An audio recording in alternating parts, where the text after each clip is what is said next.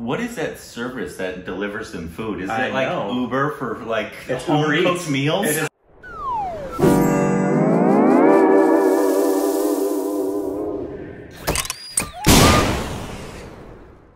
Hey, welcome back to our Stupid Reactions, you idiots. I'm Corbin. I'm hungry. And you can follow us on Instagram and Twitter for more juicy content. It's so And juicy. we're also on Patreon and follow us on official Twitter account. It's like a thumb war, but with my index fingers.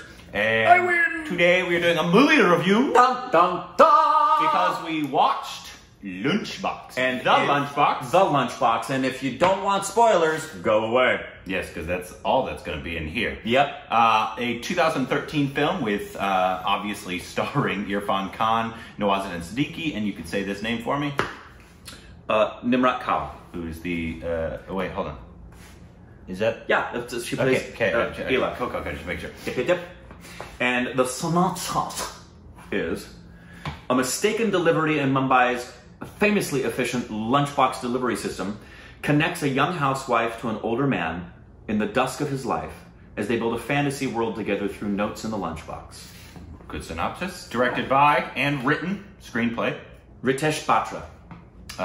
Who I don't believe we've seen it. We might have, but I just saying now though it is produced by. Yes, I noticed that in the credits by Anurag Kashyap, who obviously Gangs of Wasseypur, and as he is highly renowned, especially by the Stupid Babies that yes they consider him. Even we haven't seen a ton of his stuff. We've seen, I don't know if he directed Queen. I don't think he did, but I think he produced it. Right. But we've seen Gangs of Wasseypur. Yes. And he did do some Sacred Games episodes as well. Correct. So he's a fantastic director. Yes, and producer. The producing thing, and also in notes of credit, there was another. I think Screwvala was on there as far as a producer involved, because Screwvala's name is all over a whole lot of stuff. Gotcha. And I think you may have seen that Irrfan exec produced this. Oh, did he? Yeah, he was one of there were 3 executive producers in the credits, and I think Irrfan was one of them. Yeah, but this film has been highly requested for us to watch for a while. Yeah. We got the DVD. I think it's the last of the Irrfan movies that were like at the very top of the list, where it was like Maqbool, and this was way at the top of the list. Yeah, Jurassic World. Yes, Jurassic World,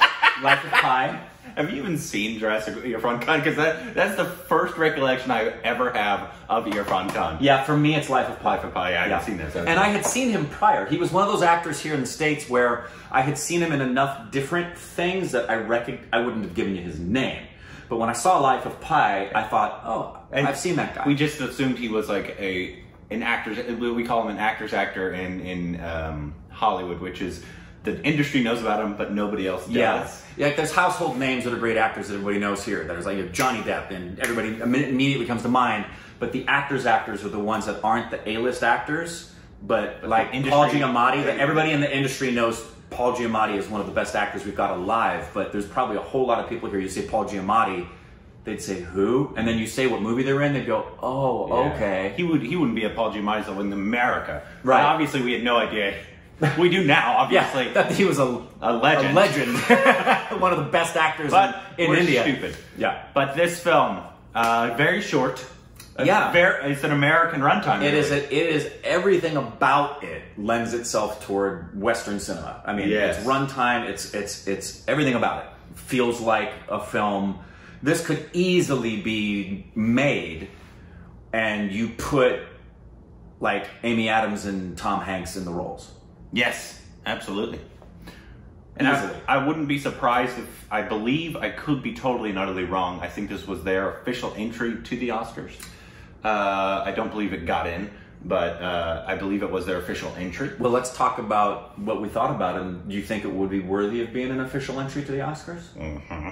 100%. Obviously very different from what we're talking about with Gully Boy. 100% different, and I understand why not only it didn't get in, or it would have won. Yeah. Even though, for me, this is at the top of my list of every film we've seen from India, and any film I've ever seen. Yeah. This is an absolute, this isn't the movie, this is a film, and it is an absolutely spectacular, this is one of my favorite films I've ever seen. Yeah, this was. I 100% agree with you, Yeah. and we could talk about every aspect of it. And we will. So pull up a chair. I don't know if you want to talk about the acting, Grab 5 cups of chai, or the directing. I want to talk about it all. Well, we could talk about the acting first. Let's start with the acting. That's our wheelhouse. Let's talk about one of the side characters named Nawazuddin Siddiqui. Yeah. Wait. Sakadnika Makanuki. We always mispronounce his name. It's really nice to see this guy because I think this guy's probably going to go really far. I don't think we've ever seen him in anything. My wife watched this with me. She once again she watches most stuff, and she I told her, I was like, so this is Irrfan Khan. She's seen Irrfan and know the stuff. Right. Was this her first exposure to Nawazuddin? It was. Okay. And so I was like, so it has Nawaz. He's probably one of the best actors ever. In my opinion. And she's like, oh yeah, he's sweet. And I'm like, you know, it's funny. This is so not different characters. Which is why it was so impressive to me. Of course. He did something that little actors have ever done to me in no almost makeup, almost like a Daniel Day-Lewis. He almost made his bones fall differently on his skin than anything else I've seen him in. 100%. Because I didn't recognize this man. No. He didn't have any makeup on, and I was like, who the hell are you? No, if you watch this and you watch Sacred Games, just as a juxtaposition, the entirety, that's a great comparison. I don't know that there ever has been or ever will be. It's possible, but for me, I don't know there'll ever be a shapeshifter that freaks me out as much as Daniel Day-Lewis. But he has the capacity, because he's so in touch with what he's portraying, that his very being alters. Yeah. It really does. His very being. You can see the essence of this guy in the Lunchbox. And then when you see the essence of Gaitande, these are completely different human beings. And this guy, India, Nawazuddin Siddiqui, is one of the greatest actors we've ever seen. Oh, 100%. I don't care where they're coming from. England, America, India. And Irrfan is he's as effortless as anybody I've ever seen. And I don't know if I've ever seen anybody be so effortless. Maybe Michael Caine. You know, he has an effortlessness that reminds me. It's very, very different, and I refer to Sir Anthony Hopkins all the time in the fact that Sir Anthony Hopkins is so there, and this movie is so perfectly fitting for Irrfan. So let's just stick to the acting aspect of it as well. Yeah, I just think I can't say enough about Nawazuddin Siddiqui, Irrfan, and then right up there, the simplicity of what Nimrat Kaur provided. I don't think we saw her probably in the trailer for Airlift. I don't know if we've ever seen her in anything else. You can let me know. But she was perfect in this role. 100% perfect. You felt for her. Yep. 100% believable. You right from the start, because you see that she's really trying to rekindle her marriage and trying to, you know, do everything she can to basically save it. Basically. Yeah. And then even though it wasn't, husband does a lot of stuff wrong, but even though it wasn't his fault that he didn't get it, she was so heartbroken that she put in so much effort and he didn't reciprocate anything, and then she found out obviously why, and then obviously he became a total dick. But yeah, he for me, he was from the get-go. Yeah, I did, and that was great. Well done to him as well. The actor who portrayed that guy, 100%, had very little screen time and very little to do, but he had a really, really important role to play in the storytelling. And he could have easily been the stereotypical, you know, ass that you just dislike. But yeah, from the get-go, I really didn't like him. Her work, like everybody else's work, and we'll get into the directing and the writing, because it's the writing and the directing gave them. I mean, if I was Irrfan and I had seen this script, I too would want to exec produce it. Oh yeah, and be in it. I mean, so we'll get into that. We can talk about the director. Say his name again. Ritesh Batra. Okay, yeah. The way he made this film was just genius in so many different aspects, from the beginning, from from the side character of Auntie never being on screen. This would make a great play. Yeah, never. Boy, would this make a great play. Never ever having screen time. It's just, you know, her personality through her voice, which is brilliant in a tactic that's not used often in film. Auntie. Yeah, yeah. All we know about her was the voice in the basket that came down every once in a while, and the fact that she's, you know, very protective, and then the way he directed it with them writing the letters back and forth, and then almost like the point, it was a great small point where she was talking about her uncle and the fan stopping, and then he looked up and his fan was stopping, but everything else was going, and then it went right back up. Yeah, the synchronicity of their lives. Yeah, there's so many. This movie as a whole is one of the most beautifully human films I've ever seen in my life, with the most delicate, intelligent nuances of filmmaking that, like Sacred Games, one of our favorite things about Sacred Games was how they assume the intelligence of their audience. And this director, in both his screenwriting as well as his filming, assumes our intelligence and assumes that our cinematic appetite is ready to be given at a high level of artistic merit, and that, like Juice, like the short film Juice. So probably for me, the thing in this movie that epitomizes the entirety of the film for me in terms of its subtlety, its humanness, and its absolute brilliance in direction and writing is the moment when she's going through the hamper and she's smelling the clothes. Yeah. And you can tell at first what she's smelling is giving her a sense of hope and happiness, because she's smelling her husband. And all she does is pick up some clothing, and then she goes to put it in, and she stops for a moment, and you recognize something doesn't smell the same. And the moment she did it, I out loud said, "Oh no." And she smelled it again, and she looks at it, and then she smells it again, and you know, as she's doing it, she's smelling a woman. And that I figured that was coming. I did figure it was coming, but what I love is how no one said a word. Yeah, and we didn't need to have an explanation. We didn't. As an audience, you're intelligent enough to realize what's going on. It's a very human experience. Very human experience that you've seen it, and nothing needed to be said. And let me tell you something. Her beautiful work. Do you know how many other actors would take that moment and tell us what is happening, versus just not being concerned about whether it's told? Just be. Yeah. 100%. And it was as perfect as this film is about as perfect for me as film can become in terms of its screenwriting. Can we just talk about how I want to talk about the simplicity of the cinematography? Yeah, 100%. And the simplicity of the score. How it was all very simple, but beautifully simple. Static. So many static shots. Was this shot in 2 weeks? Probably. Seriously. It might have been. This could have been shot in 2 weeks. But it was I liked the simplicity of their relationship, and the fact that it wasn't started. It was started by accident, obviously. Yeah. But then there was no romantic intentions for a long time. No, there weren't.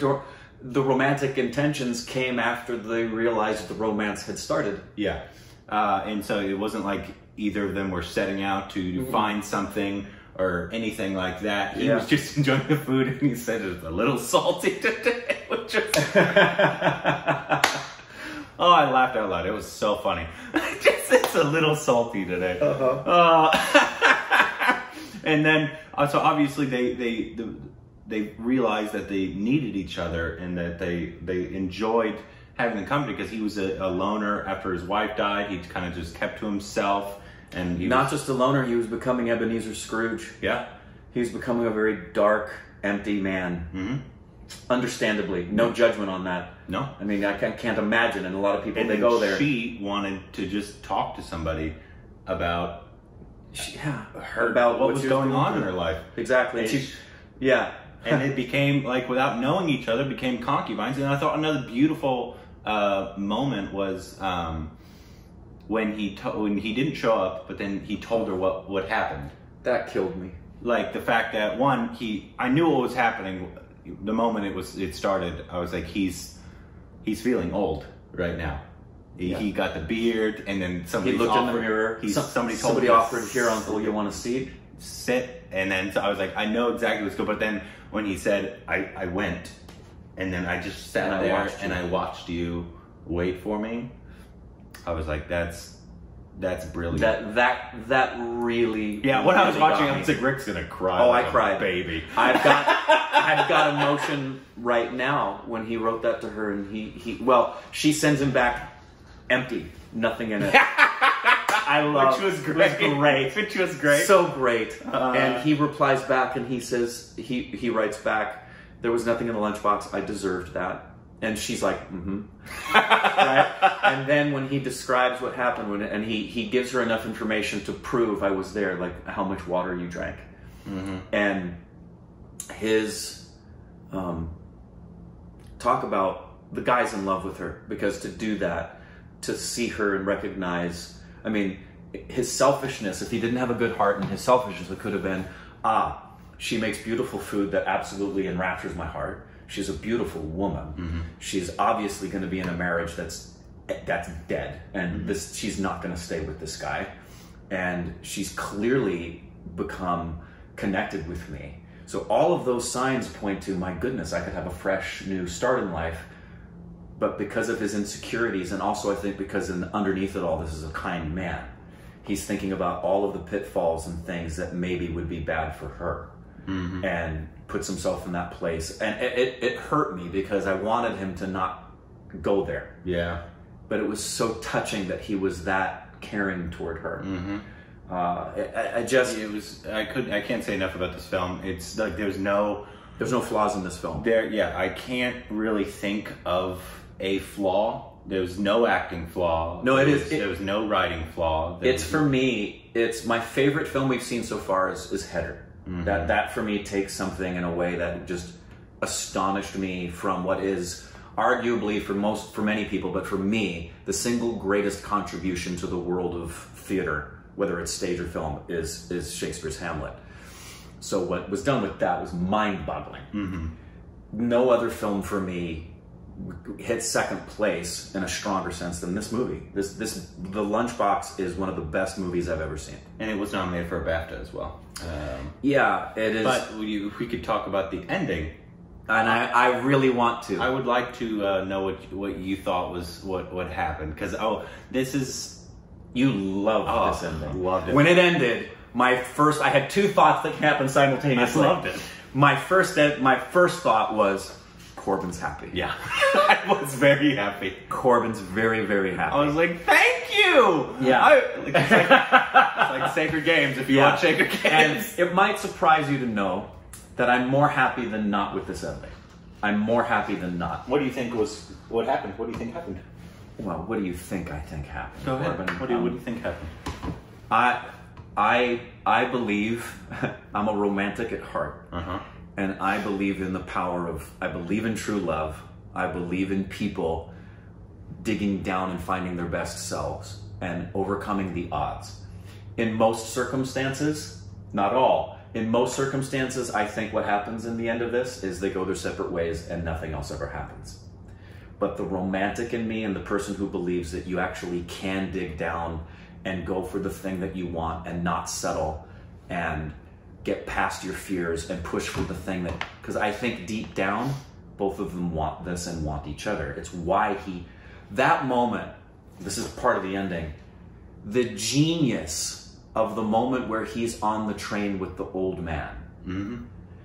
And the only thing we get as powerfully subtle as the laundry moment is him talking to the man, and the man saying, I just retired a couple of years ago. And he looks down at that old hand tapping on the table. And he gets the realization, I'm not as old as I think I am. That man's retiring, I'm retiring, am I settling? Am I giving up? I am. That's why he goes back. And because he does that, and he's clearly on the streets asking questions, he's looking for her. Well, did you catch the? God bless you. Excuse me. Did you catch where he was going in the end? They gave you a hint To where she was going. No, where he was going. Obviously, you assumed where he was going, but they gave you a pretty big hint. What was the big hint? The train he was on. At the end, when it ended, right, he was on a train and there were people singing. They had that before, and it was the people that were going to get the lunches. Right. It was the exact same people singing that song, going to get the lunch. So he was following the lunch to get to her house. But here's what I think happened. So I think he finds her and they live happily ever after. I don't. I know. I think this is what happens. I think he goes to get her, but she has already left. Right. And they cross paths, never to see each other ever again. So like they're both, she's going to find him and he's going to find her, but they cross paths at the wrong moment. Yeah, no, I think that's what I think happened. I think the moment on the train when he came to the realization of I'm not going to settle, I don't think that man's stopping till he finds her, and he really shouldn't. So it ends with them together because he won't let it be anything else. I think he came to the realization of I'm not going to settle, I'm not giving up. The reason he doesn't go and retire and leave is because of her. Oh, I agree with that, but I don't think they find each other. I do. And now, that's the cynic in me. Can we talk about some of the other subtle beauties that are part of the screenwriting and the cinematography and the directing and the score? Also, I'm very glad she left her husband, because often I've found in Indian cinema, not all the time, but there's times where people try to work stuff out with people that I don't think they should work stuff out with. Or worse, they settle for abusive ugliness, lovelessness. I'm not saying that only happens in India. That happens everywhere. No, and there are times where you can have an awful marriage that people realize and restore what they had. But when two people are clearly unhappy in a relationship, and they are both clearly unhappy in a relationship, I believe they should go their separate ways. The moment, especially for the kid. The moment, don't do it to the kid. This hurts so bad. The moment she's talking to him and he won't even freaking look at her, and she's trying to touch him, and she's trying to take the advice of Irrfan when he said maybe you should have another child because sometimes childs can help, which that's not good advice, listen guys. To that advice, please. If your marriage is struggling, having another child isn't going to make the marriage better. that's guys. But right when that happened, me and my wife were like, no, not a good decision. But she's standing there and she's trying so hard. She touches him and he's just being a prick. And she says something about wanting to have another baby, and he's just, even when he walks past her, it's like this weird, awkward. Well, it's probably because he had sex that day. Exactly. My heart just broke for her. I really wanted Irrfan to come in and just have a silencer on his gun and go, "Come with me, my lady."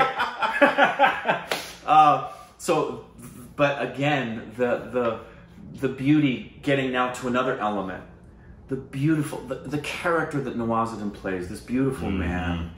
This beautiful guy who, I love the moment when he finally isn't going to take Irrfan's crap anymore. And he's at the thing, he says, fine, I'm going to go do the work myself and you don't have to do anything. And Irrfan goes, wait. And he changed his body, he changed his voice, he's beautiful. He changed his face. He's a beautiful actor. We absolutely This would have been a performance like Ranveer's in Gully Boy, that if this was the first thing we'd seen him in, we would be like, yeah, he was good. He's very good. But you don't realize how much of a stretch this is for him. Yeah. His natural, I think, way to want to act is sinister, evil. Yeah. I bet that's his wheelhouse. I bet that's Nawazuddin's favorite kind of part. That's how I'm comfortable as an actor. Right. I prefer to play a villain. Yeah, all actors have favorite kinds of roles they like to play. Yeah, and so like to go out on a stretch and something, I know I'm sure he's comfortable with everything, of course, but something that is not in his normal wheelhouse, and holding his own in this is as his career is beginning. Yeah, he's holding his own with Irrfan Khan. Yeah, in every frame of film. Yeah, but the storyline and the beauty of like when he I knew, again, the subtlety of assuming our intelligence when they're having dinner at his house. He finally goes to have dinner. And Irrfan says, so how long have you been married? And when Nawazuddin says, sometimes it feels like this, sometimes it feels like this, you know immediately. They're not married. And he's a little ashamed to admit it because that's a shameful cultural... It was such a sad moment at his wedding. Well, even when they're out on the patio and he says, you asked me how long we were married. We're not. And then when he says... would you come and be a witness? Because in an Indian marriage, I've been told, is you need to have a witness from the family, or it's not a legal marriage. They actually have to be witnesses.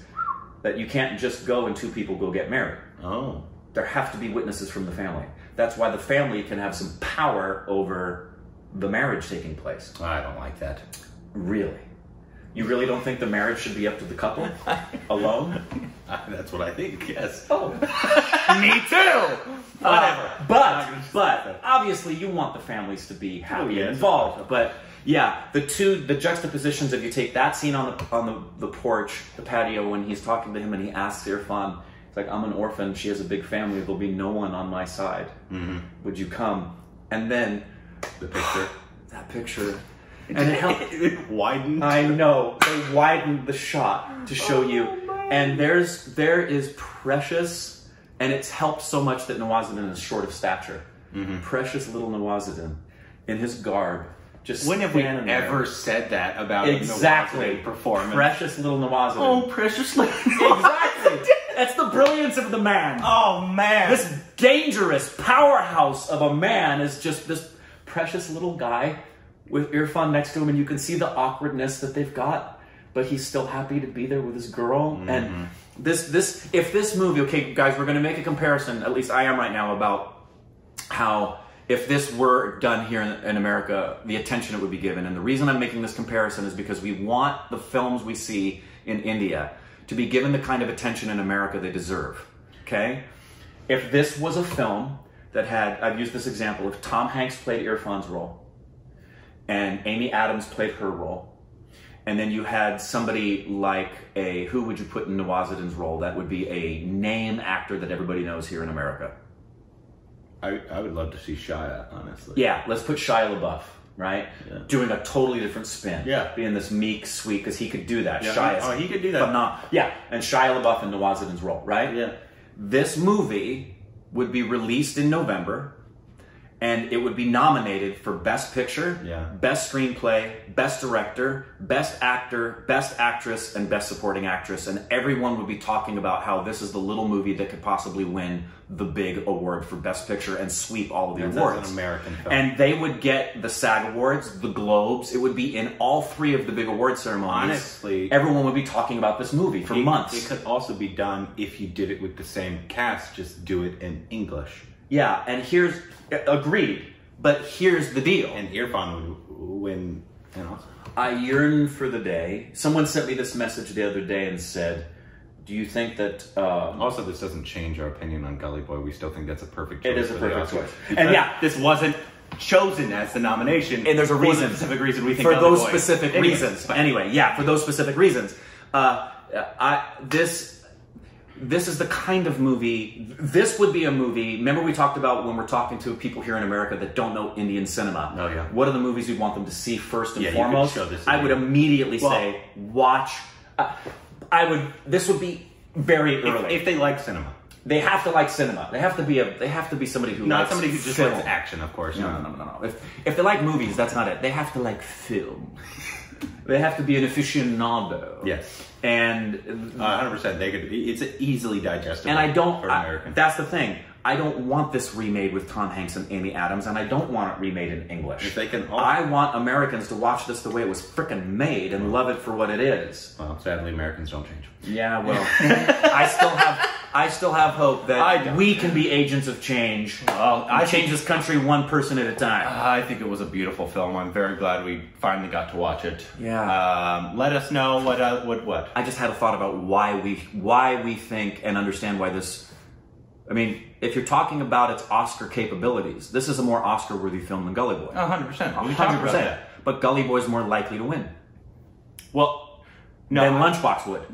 I think Gully Boy is more likely to get the nomination. Well, I think Gully Boy's more likely to get farther in than this, even though this is a more Oscar-worthy film. And you agree? Yes. Yeah, I agree. But the reason we said about Gully Boy is that there's a ton of factors. Exactly. It's, yeah, anyways, but there's a lot more people, especially even in India, that will be rooting for Gully Boy than would be rooting and watching for Gully Boy than would be rooting and watching for Lunchbox. Sadly. Because of this who's in it. Right. And all that kind of stuff. So all those factors went into our Gully Boy thing. Right. We still think it's a brilliant film. But yeah, anyway, and we're not on that. No, exactly. We had brought it up. Brilliant film, one of our favorites, I level. believe. But let us know what we should watch and review next. Oh, and I forgot one other thing. Oh, God. The score. Yeah, it's brilliant. I think you already talked about that. It was so simple and... There was basically no score. Yeah. The majority of this film was scoreless. There was no score. Except Auntie. She was the score. Yeah. She was. This would be a great play. It was an endearing... When they say Auntie, it's so endearing. It is. At least to me, because it's so foreign to me. Well, so as Auntie is, and when I hear Dee. And I don't know if it's actually their auntie or if it's just they call everybody Auntie, you know? I think she actually was her auntie. But yeah, everybody's either auntie, uncle, sister, brother. Yeah. Yeah. Yeah, so it's such an endearing, kind of like the Indian head nod. Auntie? Yeah, exactly. Very much. How do you know who's calling who's Auntie if everybody calls everybody Auntie? That's what I want to know. It's true. Also, what is this service? It exists, apparently. That's crazy. It exists. I thought that as well. I was like, why doesn't Irrfan just make his lunch? That would cost so much money. I know. Why doesn't Irrfan just make his lunch and bring it? But I think it's because the work ethic, the amount of hours that people put in, that's a very beneficial thing. If you don't have to think about making your lunch and you can just go and do your work because they spend so much time at work, that's what makes it such a viable service. Well, let us know what you should watch and review next, and let us know what you thought about the film. I don't know what he just said.